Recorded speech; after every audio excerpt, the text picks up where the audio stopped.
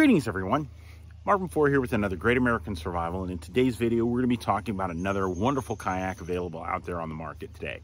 We're going to be talking about the Sundolphin Boss 12 SS kayak, which is an incredible sit-on-top kayak made here in the United States. Now it's made in Utah, made by the Emotion Kayak Company. Guys, this boat costs you about $550, all the way up to $650 depending on where you're buying it. But guys, this boat is exceptional. I am so blown away with what I got for the price I paid for this. It's awesome. So if you're looking at buying a budget-friendly fishing kayak that's going to really put you on the water and you're going to be able to stand and fish and do everything, this just might be the boat for you. Stick with us. I'll tell you all about it. This video is intended for all ages.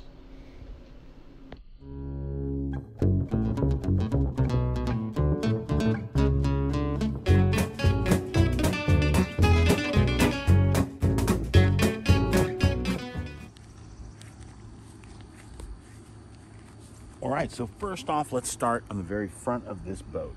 The very front of this boat, very nice, the way the hull's designed, it travels really well through the water. It paddles really well. Had it out on the water a couple times, and it's been great.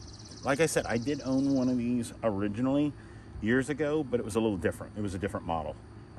It was like the first style that they had. It wasn't nearly as nice as this. Up front, you've got a front and rear drain plug. Front, rear, and side grab handles to carry. Very ergonomic. They're not going to slip. You can really get a good purchase on them when you're holding on to them. Front tank well area, very nice. When I was out on the water, I was actually able to, because of the stability of this boat, I was able to stand all the way up here. All the way up here. Yeah, the back end was almost out of the water, but I was able to do it and not tip over the way the boat is designed. The front tank well area here has this one huge bungee, and I do like the fact that it's all attached with one J-clip over here, or one pad eye. And then you've got 5 J-clips to tie down however you want, because not all your storage areas are going to be the same. Sometimes you're going to have a bunch of dry bags. Sometimes if you're carrying tents and stuff, or a grill or a cooler, you could stick that up front and you've got a lot of room. I would have liked it to at least had a remove where you could remove it. Put a cleat on it where you could flip it up and remove that bungee on that side. I like that. I like the way they did this. I like the fact that it's easy to remove. You can do it however you want. There is no set way to tie the bungee off, and like that. Good heavy duty UV bungees, so it's not going to break down after a little bit of sun exposure. We got a front hatch. We're going to walk back there to that. When you get to this area, this is one of my favorite parts. You have 2 forward-facing rod holders, which allow you to, when you're standing and fishing here, to rest your rods. So if you're throwing a bait caster and working a topwater or whatever you're doing fishing, you can use your finesse rod, put a spinning reel down in here or a couple spinning reels. It's entirely up to you. You're not laying them on the deck, but they're far enough forward where they're leaning out, where you can still cast forward, cast to your side, and everything. Big, wide open hatch area, huge hatch. You can easily drop your 10 and 20 pound dry bags down in here if you're going somewhere. It does come with a little drop in, which just allows it where if you're putting something small in here, like right now it's just my GoPro, and I found a lure when we were out. It's one of my GoPro carriers. It allows you to put something down in there and it not slide down in, whether it's a bottle of water or whatever it might be. It's not going to slide down inside the bottom of the boat. Up here we have we've got 2 footrests that are pretty sturdy and adjustable. We got 2 scupper holes up front. Now the weird part was when they came, they are not drilled out. They're still not drilled out. I haven't drilled them out. The factory sends them out like that. Some people don't want them that way, but this boat turns into a bathtub if you take on water. You have to be able to get water out. Now this was one of the weird things, is there are 4 scupper holes cut out in the traction pads, but there are 2 more located in the boat. There are 8 total, and only 2 of them are accessible, which is kind of odd. And that was just one of the things for me. We do have a stand assist strap, which if you're sitting down, allows you to stand up. I added a T-handle to it from one of these little fitness band kits. But if you don't, the ruler is a sleeve and it'll just slide off. One of the big negatives for me is my traction pads. This boat is less than a week old, or just over a week old, and my traction pads are already lifting. And it's not just there, it's there. I think it's back there somewhere too. Just weird. I hate that. I'm gonna have to contact the factory and go from there. Next, we have the area where the seat goes. So, oh, the seat came out for me. It's not easy to get out. It doesn't just fall out usually. We have a gear track right here. Kind of weird. Little attention to detail bother me when it comes to kayaks. It's missing a screw here. Something else in here wasn't done right. Like when the seat's installed, it wasn't adjusted. It wasn't seated right. So you couldn't snap, the front one wouldn't go all the way in. Had to adjust that. That's fine. It does have, like I said, you've got 4 grab handles, one in the front, one in the rear, and one on each side. Nice little bevel here for a water bottle or whatever you're looking at. Whether you're fishing, drop your lure right there just to kind of keep it from going somewhere. The seat is mounted on a really odd bracket, and instead of cutting out the traction pads, it kind of just went over it, which is kind of odd, and I don't see that sticking very well. I see that being an issue down the road. We will show you the seat. The seat is one of the highlights. Just amazing. Once you get back here, this is your paddle holder, your paddle leash, or it's just a bungee. I like the fact that the way they did this, so it's not inside the boat, it's just accessible. So when the bungee breaks, which if you have it for any length of time, they will, it's wide enough you can just stick another cord down through there, replace it, and it's not going to be a bad idea, like I said, the high-low seat is a good design. The seat is so very comfortable. The one thing I didn't like about it is it doesn't take any effort for the thing to fall forward. I've heard people have horror stories of it falling forward from the high to the low. Haven't had that issue yet. I did have to adjust mine, so hopefully by adjusting it, it won't happen. But it doesn't like snap in. Would have been great just to put a little notch, a little bit of a excessive amount of plastic right here, just to give it a little something to snap into so it's not going to go anywhere. Further back, we have another storage unit, another wonderful big dry hatch. It comes with our scupper plugs, only comes with 4. Like I said, there are 8 holes. You'll see that when I flip it. That's our rod holder that it came with. Very nice, works. Goes into that little mount up front. Got 2 rear-facing rod holders, and then we have another huge tank well. Huge tank well. I love it. This thing's got lots of room. This is kind of in an odd position, but you still have a big enough one to place your fishing crate or anything like that back here.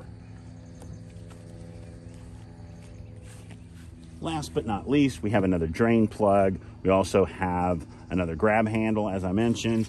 And then underneath, when I flip it over, you'll see it's got a skid plate that's removable and replaceable. Very cool, but it was just really, really small. Let me grab the seat and I'll show you it. This is our seat. Very, very comfortable. Lots of different adjustments. You can adjust these that control its firmness. The back is the same way, depending on how you want to use it. Then you have this one bungee that goes up. You have another one that goes down that attaches back here. In case you're wondering, that's kind of what I've gathered that this is what this is for. This little tie off is to tie off to that, because the bungee, if it's in that chair, it's designed for you to lay it down and tie it off for when you're transporting. As you see, the way the bottom is designed, it is incredible. That is what allows it to be so stable and track really well. They call it a catamaran style, which works really, really well. It's not great for rivers, but on lakes and open water, like out offshore or out on the intercoastal, this is going to be great, especially if you plan on running a trolling motor or anything like that on this. But as you see, removable skid plate, way too small. As you see, I've had this for a week and I've already ground into it. I've only dragged it across up to the boat ramp. Like when I paddled up to the boat ramp, has not been drug on the boat ramp. It was carried, but just beaching it, that's what happens. These are the scupper holes I was talking about. Really weird. I understand their principle of leaving them solid so you can drill them out, but as you see, 8 scupper holes, only 4 on the top. Very, very front. Tracks really, really well, and that's why. The keel is really nice, runs front to back, really well designed. Very comfortable boat. I really like this boat. So there you go. What do you guys think? Do you guys think for $600 this is a kayak worth buying? If you do, comment down below. I'd love to hear from you guys. Now, if you can think of another $600 kayak that you think is a better fit than this and has better bells and whistles and is a better quality, shoot it down below. I'd love to hear from you guys, because that's how I find out about other kayaks, and I find out which ones you guys really want to see me test. I do live in Georgia, so I'm trying to get in touch with Vibe and Crescent, because they're both based here in Georgia, and I would love to be able to test some of their kayaks. But so far, I haven't been able to do that. The things I didn't understand the scupper holes. Now, the scupper holes from the factory, they come solid, they're not drilled out, and that is because they said some people just don't want them that way. Now, I don't understand that, and I don't understand why there's 4 sets of scupper holes, but only 2 of them are cut out through the traction pads. That's kind of weird. But scupper holes are there for a reason. Now, if you have ever used a sit-in kayak, well, you know when you flip a sit-in kayak, it turns into a bathtub, basically. These kayaks right here, those holes are designed for if you flip your kayak, or if you take a wave across the bow. Say, like, this boat has a 500-pound capacity. Well, 500 pounds, say you're 250 and you have a trolling motor and a battery. So you're another 100 pounds, 150 pounds. You're pushing 4. Water weighs 7 pounds for every gallon. It does not take much to add up to filling up the front of this boat with water before this boat's going under.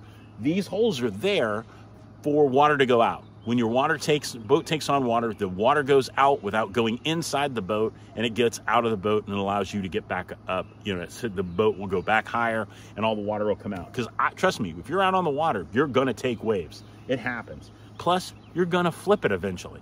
Now this one, I'll give it that. This thing's really stable. I actually was standing all the way up here in the front tank well area, all the way in the very, very front, trying to sink this thing, trying to flip it. I couldn't do it. Now, don't get me wrong, I'm sure if I stood on the side gunnels or any of that, I could probably do it. But this boat was really, really stable. You've got a huge side when it comes to the gunnels to when you're sitting in it before you're gonna probably fall out of the boat before the boat flips, honestly. But other than that, tell me what you think. If you guys have any questions or concerns, shoot them in the comments down below. And if you guys would like to see some more, I will be doing some water tests, and I'll also give you an update on how this thing does after a month or so. So look forward to that. And if you're new to our channel and you want to try out a kayak, guys, shoot me the questions down below. I've been doing this for 30 years, and I've owned hundreds of kayaks. I love kayaks. They're so much fun. But guys, we couldn't do this without you. We thank you guys for stopping by, and if you're new to our channel, hit the subscribe button and join us.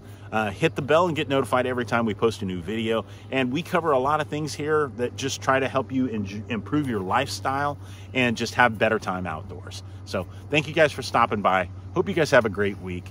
Thanks again. And remember, take time this week to get out there, enjoy yourself, enjoy nature, be prepared, stay safe. God bless, guys. We'll see you soon. I got a plane passing over.